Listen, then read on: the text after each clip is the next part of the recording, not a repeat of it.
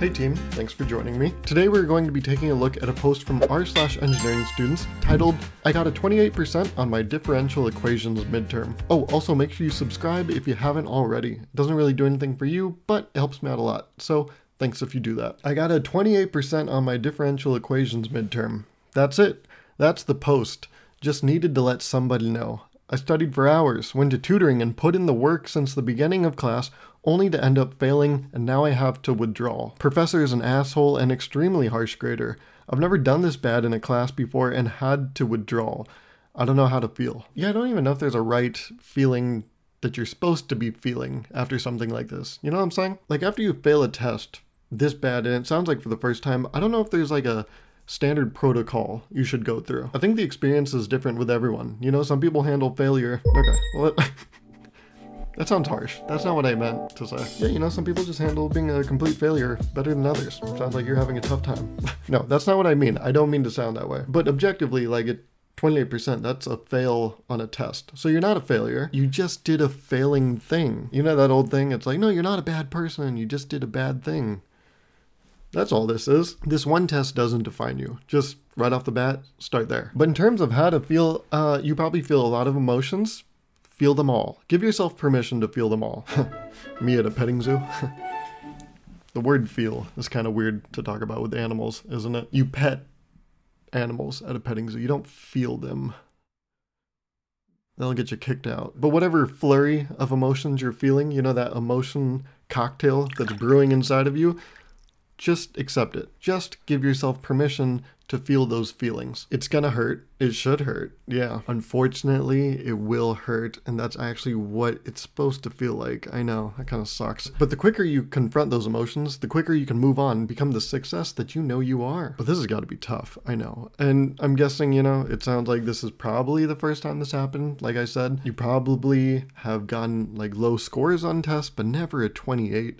And when you're in college, you know, going to college and paying that much to attend this place, you probably feel really bad because you're like, oh my God, I screwed it up the worst you could. But sometimes that happens. And just know that college is actually a really good opportunity to fail in because the stakes aren't too high. Like failing one midterm, you can kind of come back, I think. I don't know if I've ever talked about this, but when I was a freshman, I did fail my second math class I took. And then the next quarter that I retook the class, it was with a different professor, and I actually got an A in the class. I bring that up to make the point that you failing this test might not be because you suck at this subject, if that's what you're thinking.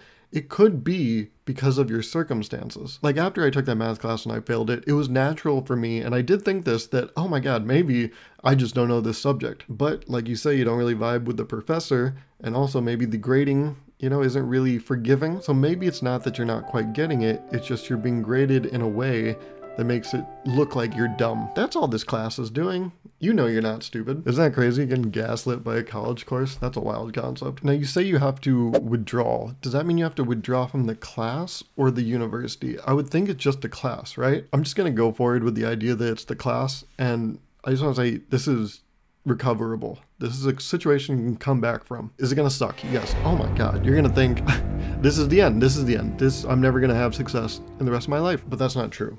Unless you like give into that idea and you kind of manifest that, I suppose. No, you can come back from this. But like I said, it's going to be difficult. It's going to be like mentally difficult to get over this hurdle of accepting, you know, that it's not you, it's her.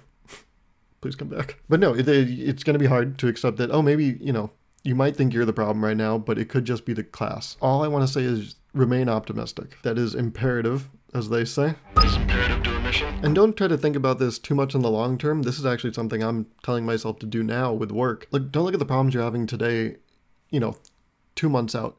Take everything week by week. Don't think about what withdrawing from the class is going to do to your schedule, you know, in your academic career, pushing it out by a few months. Just focus on the fact that this has happened, and now there's something you need to accomplish in the next week. Just focus on that. Break your life up into weeks and even days if you want to get really granular with it. Because if you keep looking at like, oh my God, in like, you know, however many months I have to do this whole class, that's just going to be demotivating, demoralizing. So feel all the emotions you're feeling.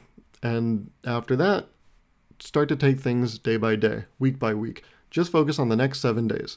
And when you're done with one day, focus on the next day. Also, you might look at the number 28 and be like, oh my god, that was low. But no, if you're an engineer, because you know this is the engineering students subreddit, that's actually not that bad of a grade. With a curve, hey, you're right there with the best of them, man. I remember I felt like such an asshole. One of my friends was telling me, they're like, oh my god, I got a 50 on a test.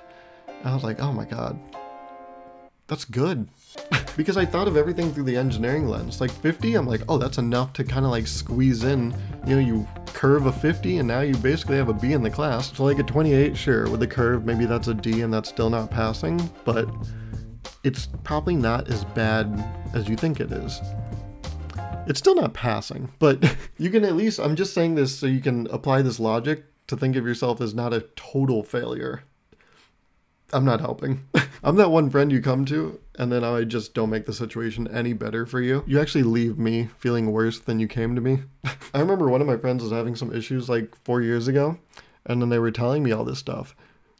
And then I started spiraling, and then that made them feel worse. I was like, that sucked. I shouldn't have been the person they came to. Also, I do want to acknowledge this point. You know, you say you studied for hours, you went to tutoring, and you put the work in since the beginning of the class. Someone could, you know, hearing this story be like, oh, you didn't put the work in, like that's why you failed. But you explicitly call out that, no, I put the work in, I put the man hours in, and I still failed. And I know that's going to make it hurt worse. But that shouldn't discourage you from doing the work in the future. You shouldn't use this as an example of why, oh look, hard work doesn't pay off. You should just look at this as an example that hard work doesn't always pay off. I think sometimes people fall into the idea that, oh, if I put in X amount of work, I deserve these results. But this is a perfect example that you did all the right and necessary steps. You put in the work and you still fell short. And sometimes that just happens. That is unfortunately just life sometimes. I think a great philosopher once said, that's life. Was Frank Sinatra a philosopher? I don't know, I think my wires got crossed. Anyways, let's read the comments. Take it again with a different professor, if possible. I once had differential equations with a guy who said he went to MIT. He was a terrible teacher. Yeah, okay, so that was kind of what I talked about earlier. You know, my first professor wasn't that great. The way the class was graded and the way the professor taught the class I wasn't really vibing with. So then, you know, I tried it with a different professor. Turned out well. Also, that's a good follow-up comment. In my experience, a professor's teaching ability is inversely proportional to his need to tell people he went to MIT. That is true. That's right, folks. Look it up. It's called peacocking, and it is not classy. I took differential equations twice. Retaking a class is a rite of passage. Damn. Never thought about that. Might be onto something there. Yeah, there are some things that every engineer has to do, aren't there? Retaking a class, bragging about how you're gonna make 6 figures right out of college, bragging about how you only have to take 4 years of college, and telling people that you don't like English, and that you can't write for shit. And that's actually probably the reason you became an engineer. What was the average? If the whole class did terrible, I wouldn't worry too much about it. Yep, think about that curve. I think about that curve all the time. I miss her so much. That body was rocking. Never been in a relationship once again. Not stressed that enough. If it felt hard for you, even if studying hard, everyone felt the same. And there must be some curves, because professor can't give most of them D. Yes, because that would be against the law. But no, jokes aside, this is a good point.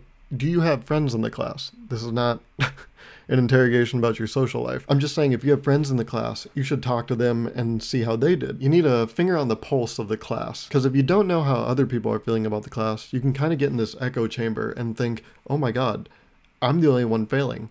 I'm the stupidest motherfucker in this room. But no, there's probably a lot of other stupid people. Well, no, sorry, that's not. There's a lot of other people in that room that think they're stupid too. They actually probably think they're the stupidest one themselves. Whereas the truth is you're all dumb. No, see, I did it again. That's not what I meant to say. I literally got a 0 on my thermodynamics final and still got a B in the class. Don't worry, you'll make it out.